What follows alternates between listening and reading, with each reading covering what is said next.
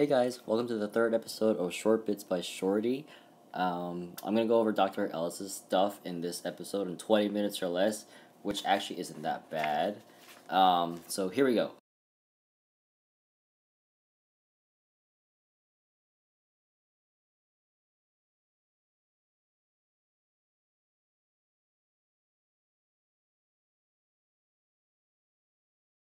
So here's a table that Dr. Ellis made. It's slide 16 in his first PowerPoint. It just goes over all the drug classes and their mechanisms. I just wrote it out for you just as a reference, but if you can't read my handwriting, please go back to slide 16 of PowerPoint 1.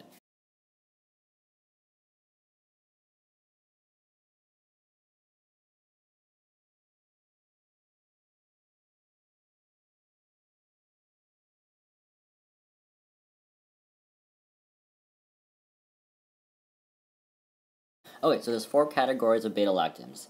There's penicillins, there's carbapenems, cephalosporins, and monobactams. Penicillins end with "-cillin", carbapenems end with "-penem", cephalosporins begin with "-ceph" or "-ceph", and aztreonam is the only monobactam available. I'm also showing the core structures. I'm not drawing the rest of the structures, just the important ones for you to recognize. So penicillins have the core beta-lactam ring plus a 5-membered sulfur, a ring with a sulfur in it. Carbapenems are just like penicillins, the beta-lactam ring with the 5-member ring, except there's no sulfur and there's a double bond. So just think carbapenems are like penicillins, except just look for the double bond here. Cephalosporins are bigger than carbapenems because they have a 6-membered ring instead of a 5-member ring. And the way I remember it is carbapenems, C-A-R, comes before C-E-P in the alphabet.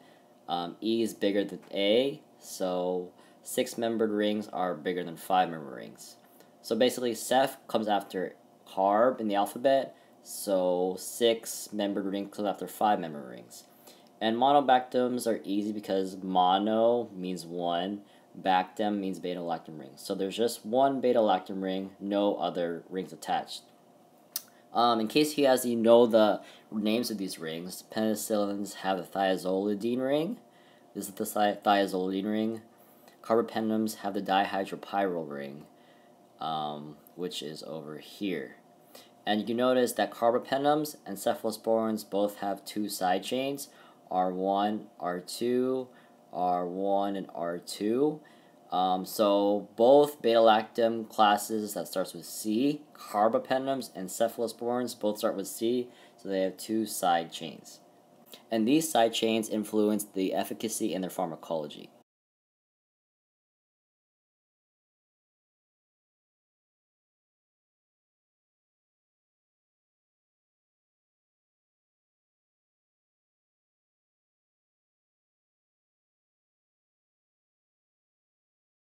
Okay, so to understand how penicillins work, you have to understand how the cell walls are synthesized.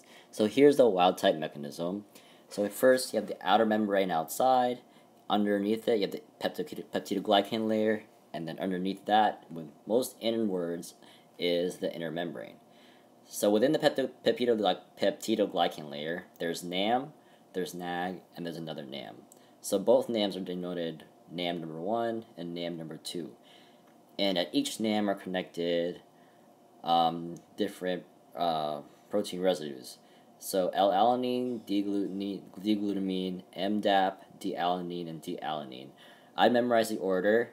So the one connected most NAM is L-alanine. Then going outwards towards the outer membrane is D-glutamine, M-DAP, D-alanine, and D-alanine. Same on NAM number 2 is L-alanine, connected most to it. Then going outwards is D-glutamine, M-DAP, D-alanine, and D-alanine. So the way that cross-linking works, which provides the peptidoglycan layer or the cell wall with structure and rigidity and its flexibility, is by number 1, the active site serine. Active site serine forms a covalent bond at D-alanine. I'm going to circle it. So this D-alanine, the active site serine from a transpeptidase, which is a penicillin binding protein, attacks, and this releases D-alanine over here.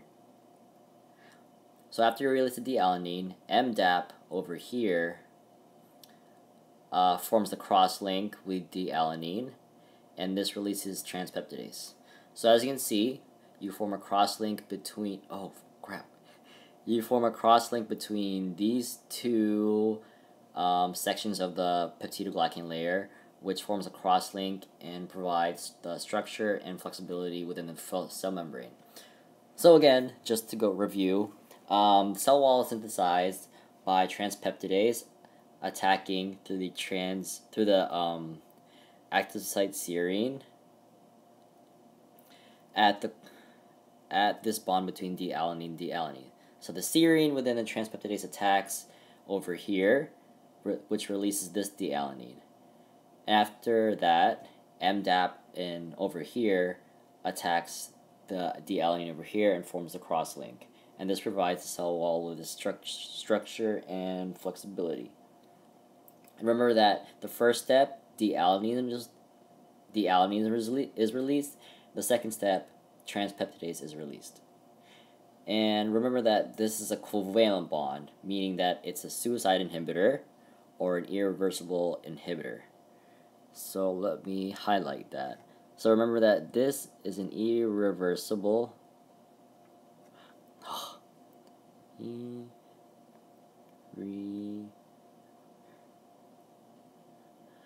this is an irreversible or suicide inhibition because of the covalent bond that's formed.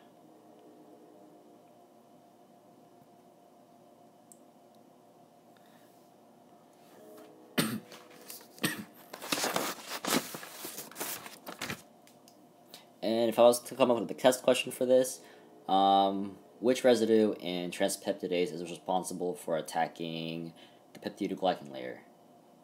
The answer is serine. So remember, the active site serine within transpeptidase forms the covalent bond. So remember that serine attacks the peptidoglycan layer.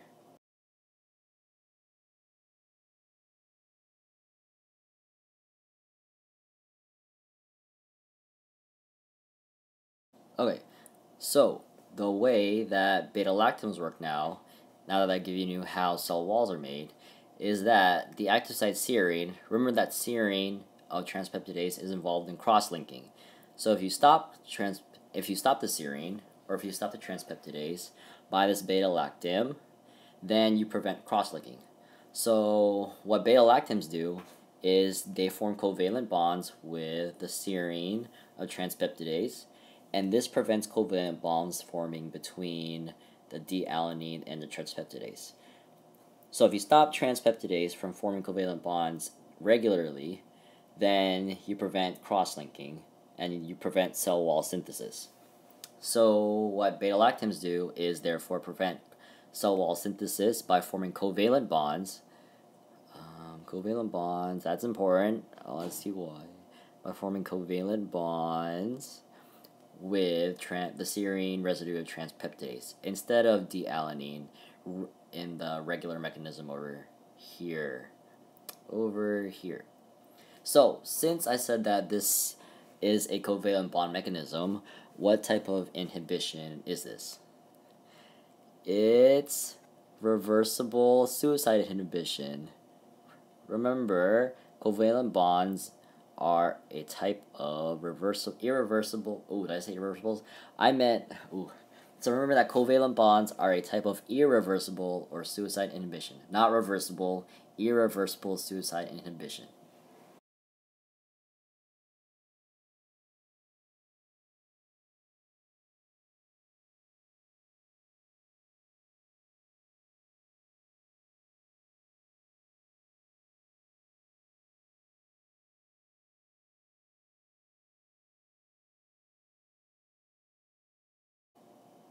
Okay, now that I've showed you how the drugs work, I'm going to show you how bacteria have worked up resistance against these drugs.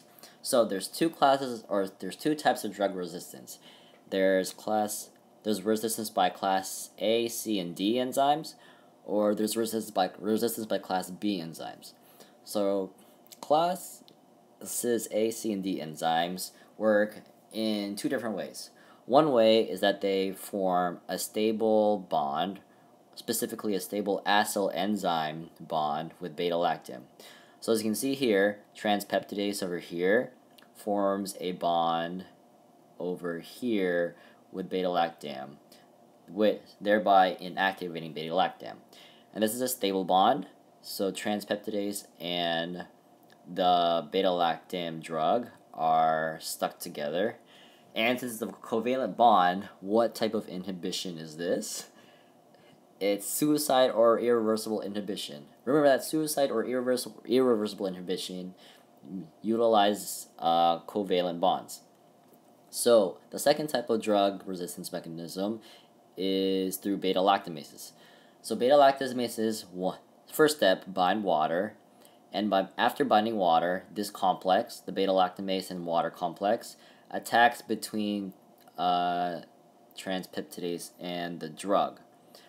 And this releases the inactive drug and an active beta-lactamase. So as you can see here, beta-lactamase over here is free and active to inactivate more of the beta-lactams.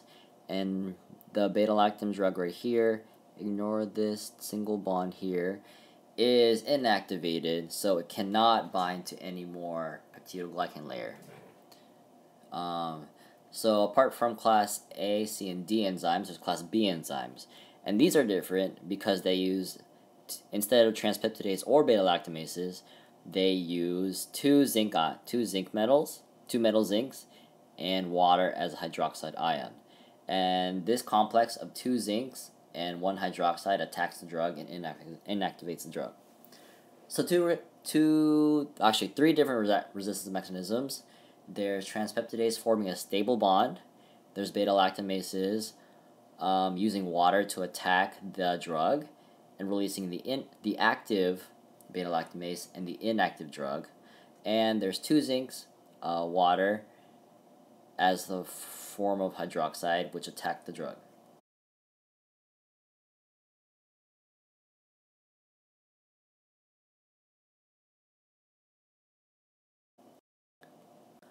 So now I'm going to discuss the structure-activity relationships of the penicillins. So there's two key concepts related to this. There's acid stability, or oral absorption, or oral availability, and there's also beta-lactamase sensitivity, or resistance to beta-lactamase. So penicillin G, we're going to start with that. Penicillin G is not resistant to beta-lactamase, and it's not orally available. The key to finding oral availability is finding electron withdrawing groups. For example, nitrogen, oxygen, or fluorine. So oral availability or acid stability depends on electron withdrawing groups. And you're going to look for nitrogen, oxygen, or fluorine, NOF. So to illustrate this, we've got ampicillin, or actually penicillin 5. So remember that penicillin G is not orally available because it's not acid stable, because it doesn't have an electron withdrawing group after this amide group. So look for the amide group always on the left side, and then if there's an oxygen, nitrogen to the left side of the amide, nitrogen to the left side of the amide, then it's gonna be orally available. Now there is also beta-lactamase sensitivity or resistance, and you can tell beta-lactamase resistance or sensitivity by the presence of bulky groups or steric or methyl groups on the left side also. Let's see. Beta-lactamase resistance. Look for steric bulk. Like 2 rings? Or, oh wow, that sucks.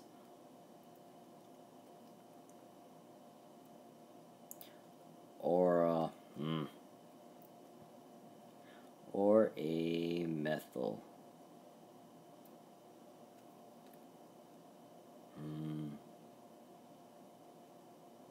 That's good enough. Okay.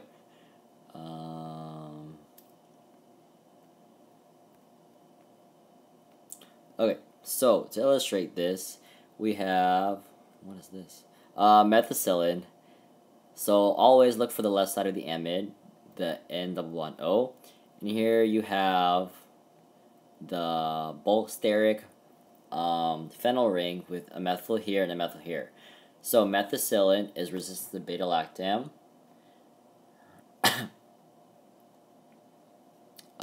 Because beta-lactamase, because it has a steric bulk right here with the phenyl ring and the 2 methyls. Like I said, look for the ring with a methyl or 2 rings. Nafcillin is resistant to beta-lactamase because it has 2 rings over here on the left of the amide. So always look for the amide when you want to look for PO availability or beta-lactamase resistance. So this is nafcillin is beta-lactamase resistant because it has 2 rings right here to the left of the amide. So to review, why are these methicillin and nafcillin not orally available? Because they lack the electron withdrawing group. So if you look to the left of the methyl, left of the amide in methicillin, there's no N, O, or F to the left of it. So you can't take it orally, so you have to do it parenterally. Same way, nafcillin, look to the left of the amide, there is no N or F. Directly connected. Even though you see it, an ether, ethyl ether over here, the OET, it's only connected to the ring, not directly to the amide. So look to the left of the amide, directly to the left of it, there's no N or F. Therefore, it's not orally available. Therefore, you have to take her parenterally. So why are oxacillin, cloxacillin, and dicloxacillin, forgot to label it here, orally available? Remember, look to the left of the amide. Here's the amide. You see directly connect to it. Directly connect to it, not like here we have a ring, and connected to that ring is an ethyl ether. So directly connected to the amide is an oxygen and a nitrogen. So it's electron withdrawing, so it's orally available. Cloxacillin is orally available because directly connected to the left of the amide. Here's the amide, look to the left. Directly connected to it is an oxygen and a nitrogen. So it is orally available because they're electron withdrawing groups. Dicloxacillin, named that way because there's 2 there's 2 chlorines, oxazole over here, and cillin over here. Isn't it cool how things are named? Anyways, so dicloxacillin is orally available because you have, look to the left of the amide, directly connected to it, there's two electron withdrawing groups. There's oxygen and there's nitrogen. So remember that for the structure activity relationships of the penicillins, look to the left of the amide for both oral availability and beta-lactamase resistance. If there's directly connected to the left of the amide an electron withdrawing group, such as nitrogen, oxygen, or fluorine, that are directly connected to the amide, then it's orally available. If not, you have to take it parenterally. You can tell beta-lactamase resistance if there's steric bulk. So look for methicillin, which has a ring with 2 methyls, or nafcillin, which has just 2 rings, 2 phenyl rings. So Dr. Ellis didn't really go into much detail on this, but I thought I'd mention it because it's in the slides. So beta-lactamase inhibitors work through suicide or irreversible inhibition. So remember, in my last previous videos, we've always had suicide or irreversible inhibition. Like I stated earlier in this video, what are suicide or irreversible inhibitors? They're inhibitors that form covalent bonds with their substrate. So remember that suicide or irreversible inhibitors form covalent bonds with their substrates. There's three types there's three drugs that Dr. Ellis talked about. There's sulbactam, clavulanic acid, and tazobactam. And these are used so that you can use drugs you've been using to treat gram-positive species like ampicillin, penicillin 5, and so forth, so that these drugs aren't inactivated by beta-lactamase, and they can work on the bacteria originally without beta-lactamase.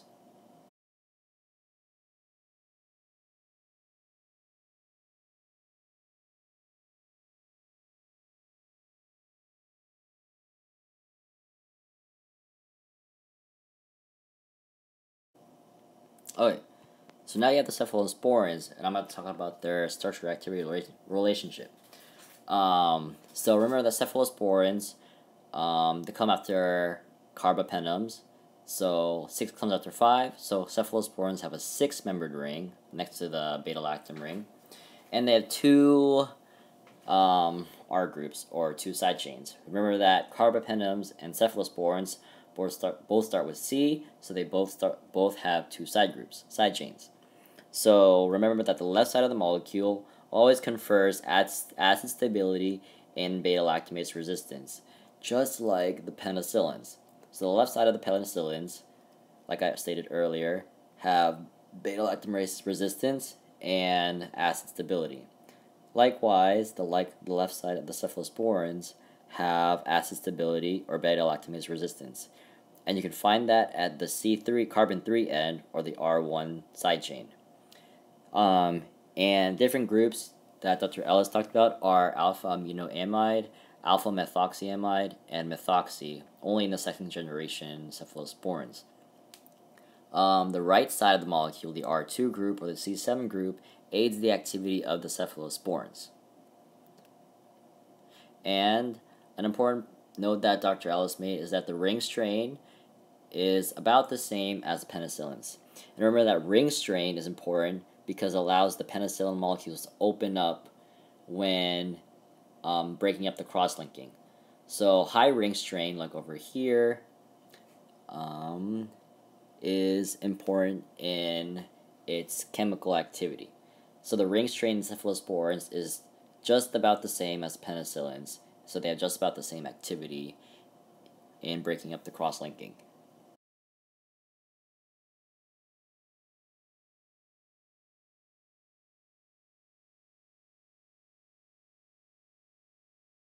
Okay, so now we're going to talk about the carbapenems.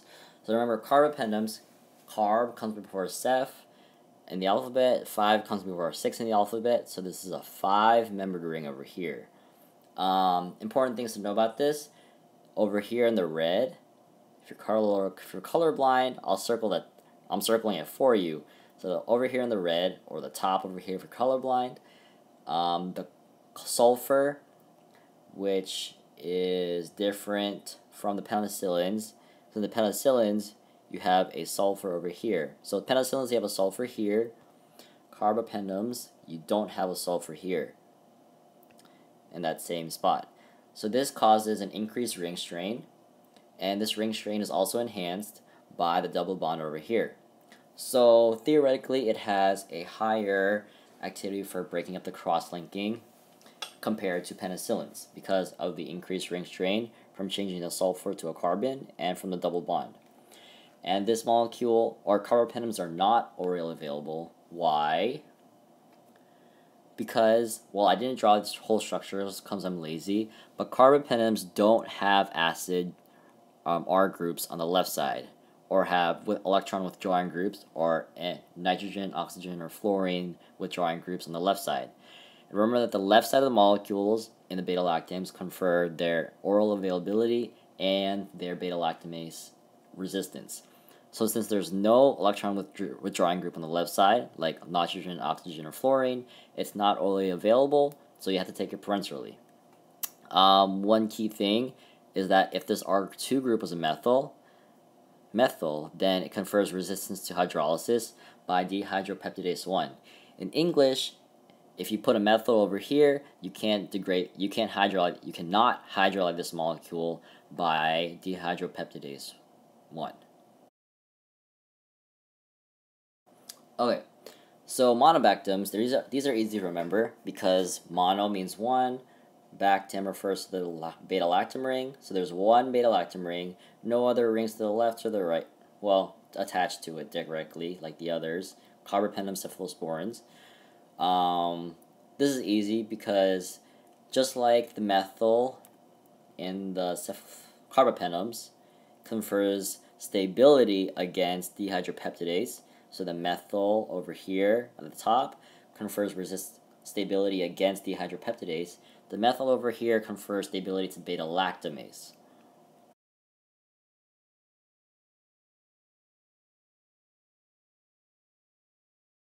Okay, so next class of drugs we're going to talk about are the glycopeptides.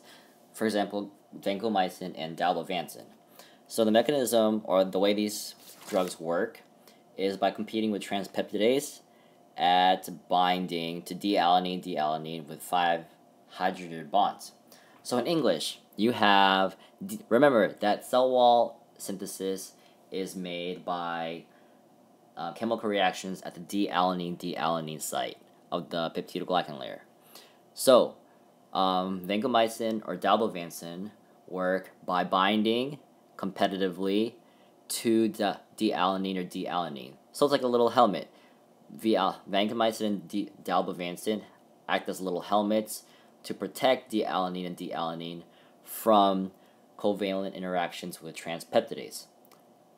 If you don't know the mechanism, refer back to earlier in my video. I talk about the mechanism of transpeptidase and how transpeptidase forms the cross-linking. So if vancomycin and dalbavancin protect D-alanine, then you can't form cross-linking, therefore you don't form the cell wall, therefore bacteria die. And chemically this happens by vancomycin forming 5 hydrogen bonds with the D-alanine or the peptidoglycan protein residues. So, important things. Competitive inhibition, therefore it's not covalent bonds, it's just hydrogen bonding. Remember that only covalent bonds only refer to irreversible or suicide inhibition. So since it's competing, it's not forming covalent bonds, it's just forming, in this case, hydrogen bonds. So, vancomycin and dalbavancin compete with transpeptidase by forming a helmet or binding to D-alanine. Okay, so the way bacteria found a way around vancomycin is by changing the amino acid or the protein sequence in the peptidoglycan layer.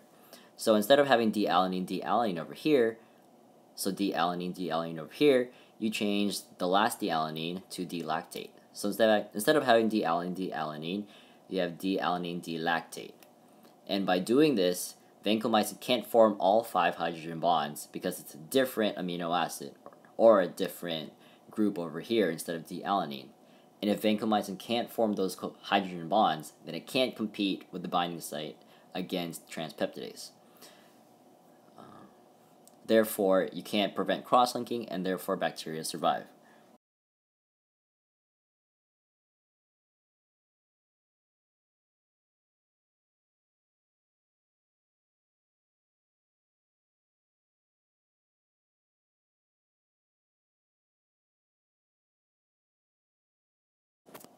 Okay, so I just included these for completeness. We probably won't be tested on the structures of these because we didn't really talk about them, just the mechanism.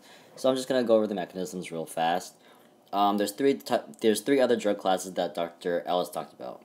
There are cyclic lipopeptides, daptomycin, cyclic peptides, bacitracin, polymyxin E, or colistin, and there's chlorhexidine, which are polyguanidine groups.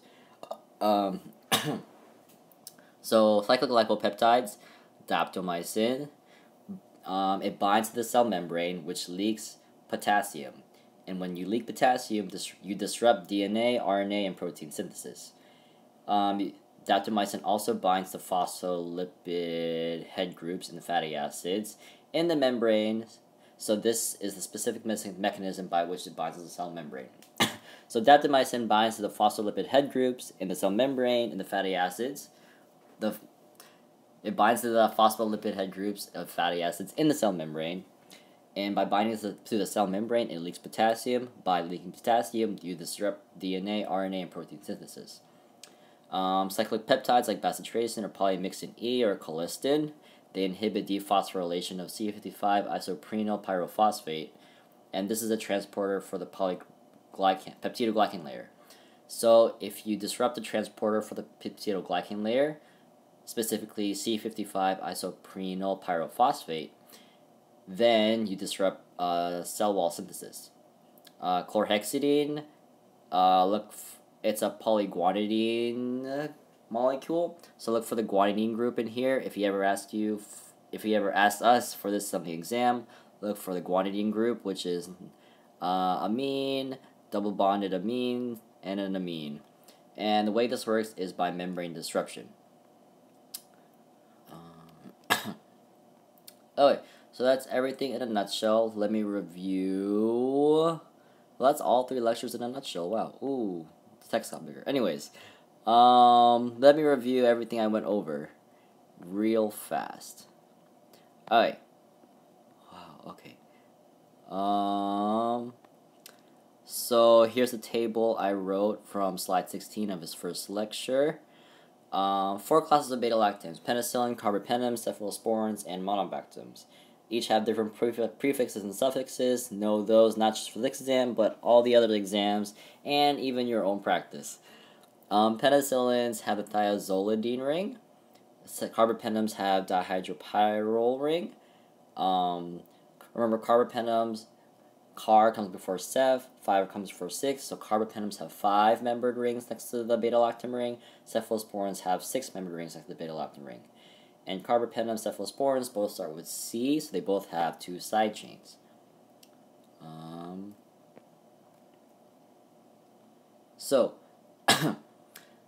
In wild-type bacteria and normal bacteria, cell walls are made through the peptidoglycan layer. There's a sequence of amino acids: L-alanine, D-glutamine, MDAP, D-alanine, D-alanine. The cross-linking forms between MDAP and D-alanine in the NAM sugar groups. And transpeptidase is the enzyme that helps this happen through the active site serine. And this happens through irreversible pseudocyte inhibition, being that covalent bonds form.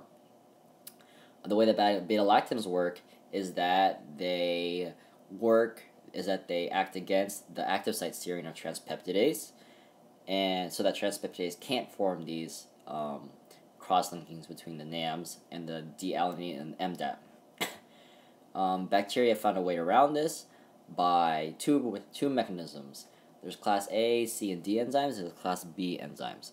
Class B enzymes use 2 zincs and water in the form of hydroxide to attack the drug. And class A, C, and D enzymes form either a stable complex with either transpeptidase in the drug, or they release active beta-lactamase, an inactive drug. Remember the structure-activity relationships of penicillins. They have, always look on the left side for oral availability and beta-lactamase resistance. Oral availability, look for the electron withdrawing group to the left of the amide, so either N, O, or F to the left of an amide, directly to the left of an amide.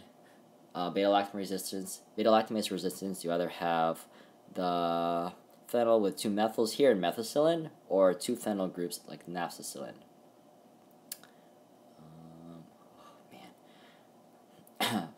There's 3 beta-lactamase inhibitors: sulbactam, clavulanic acid, and tazobactam. These work through pseudocyte or irreversible inhibition, so by forming covalent bonds. Cephalosporins have 2 side chains. The left side, remember the left side confers its acid stability and beta-lactamase resistance. The right side, the R2 group, confers activity or enhances the activity of the cephalosporins. Cephalosporins have similar ring strain to penicillins. Carbapenems have theoretically increased ring strain because of the conversion from sulfur to carbon here and the double bond here. And and it's not orally available, remember, because there's no acid group or electron withdrawing group, NO or F, on the left side of the molecule. If this R2 group is a methyl, it's resistant to dehydropeptidase 1. Converse in the same way, if you have a methyl group in the monobactams, you have stability against beta-lactamase. Vancomycin and dalbavancin work by competing with transpeptidase at the D-alanine site by forming a helmet or preventing transpeptidase from attacking through 5 hydrogen bonds. So this is not a covalent interaction, therefore it's not irreversible or suicide inhibition. It's just competitive inhibition. Bacteria found a way around this by converting one of the D-alanines to D-lactate. And there's some other drugs that Dr. Ellis talked about. Don't feel like reviewing them right now. So that's all the chemistry in these 3 lectures in a nutshell. I tried to not include much chemistry, but tried to simplify the chemistry into words, which is what he might do in the exam, hopefully.